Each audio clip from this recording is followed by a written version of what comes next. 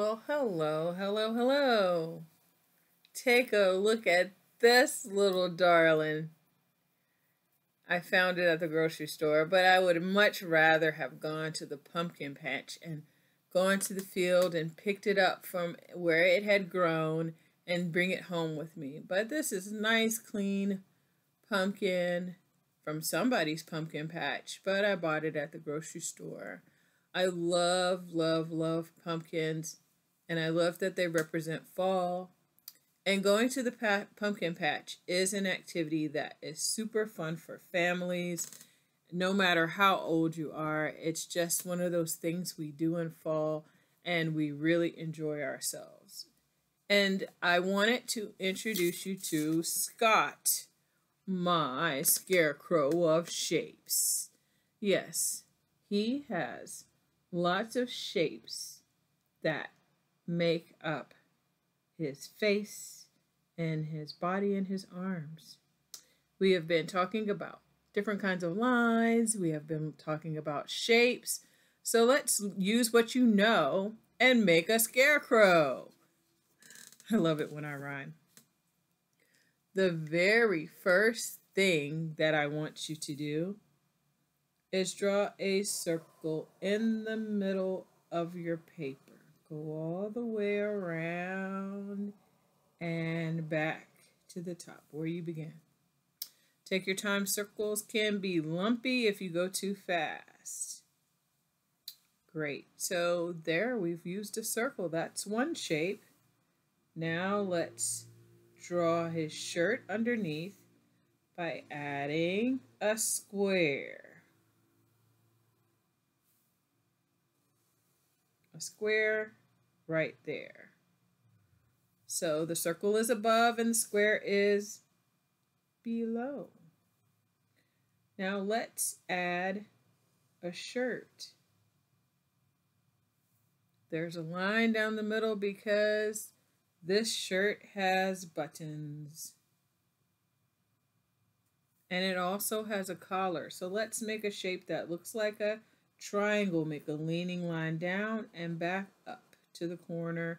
What do you know? You have made a triangle. It's one of those triangles that is what we call upside down. Lean down and lean back up for another triangle. There are two triangles, a square. Actually, when you draw a line down the middle of a square, it looks like a rectangle in there. Wow. Next, let's add a rectangle right at the top of the square. Right here at this top corner, go over, down, and back across to make your rectangle over there on that side. Let's do the same thing on the left. I always use my fingers like this to represent the letter L to remind me that this is the left side.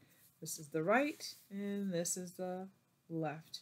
Okay, so now that we've done the shirt and the sleeves, add a small square at the top of that rectangle.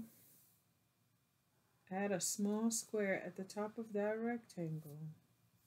That right there is that stick that's inside that keeps the shirt straight up like that. And it's sticking out on both ends, so we'll use a little square for that. This scarecrow has a very cute face. So let's start with a triangle in the middle. Lean down the other way, and connect straight across for a beautiful triangle in the middle of his face. Let's go ahead and do the hat, because the hat is a triangle as well. So right there, that line that's the bottom of the triangle is touching the top of the circle.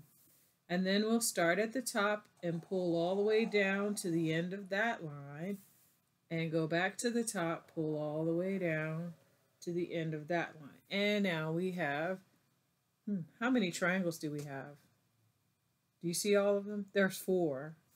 1, 2, 3, 4. Wow. Next, add the eyes. 1, 2.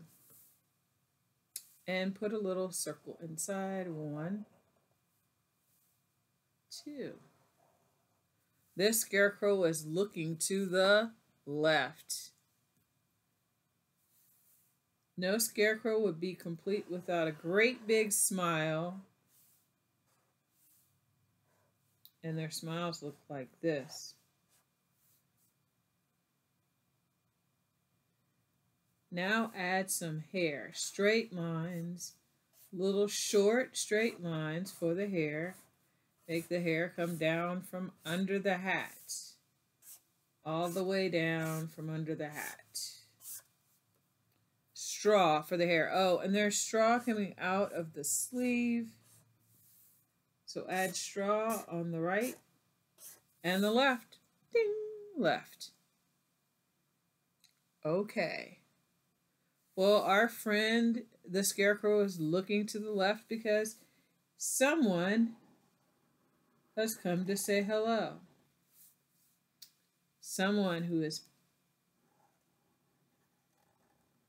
supposed to be afraid of the scarecrow. I have 2 circles there. 1, 2. Let's add a little triangle on the side. Yes, you guessed it, it's a bird. Now I'm going to make a long triangle with 2 leading lines that go into the bottom of the circle and then straight across there.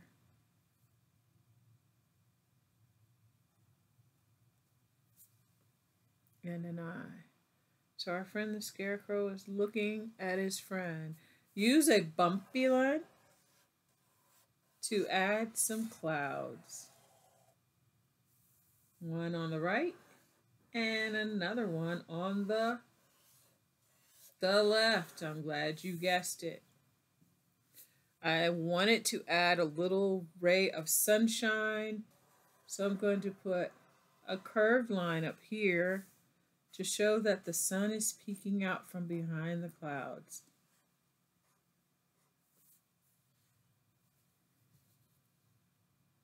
That was fun. Scott the Scarecrow has lots of shapes. And this one even has a couple of zigzag lines on its hat. We talked about zigzag lines.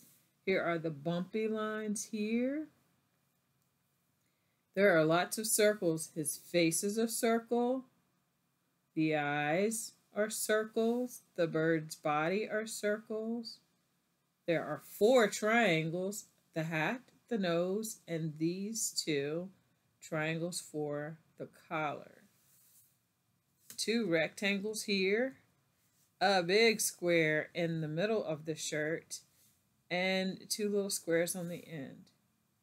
Well, I had fun with you today, and we've reviewed shapes. We used shapes to draw a picture. Now take your time and color. Make it beautiful and share it with someone. Remember that art makes you smart.